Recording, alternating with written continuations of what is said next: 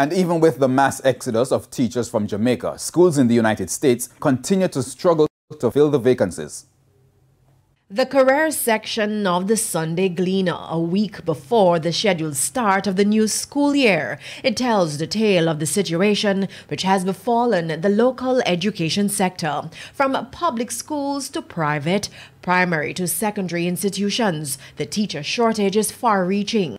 It's left to be seen how quick the vacancies will be filled. It's a similar situation in the United States. Several schools have reopened without critical staff. It appears the mass exodus of teachers from Jamaica and other Caribbean territories has done little to fill the posts left by American educators. In the Nevada School District, classes resumed Monday with over 1,400 job vacancies for administrators and teachers. In West Virginia, Van Elementary did not open as planned last Friday due to a staff shortage. The school is part of the Boone County, where there are more than 1,000 teacher vacancies. In Rhode Island, the Education Commissioner says districts across the state are also facing challenges. Almost all the districts are experiencing it, and we are working really hard with incentives to attract teachers to Rhode Island. The New York Times quotes a national survey by Education Week, which notes that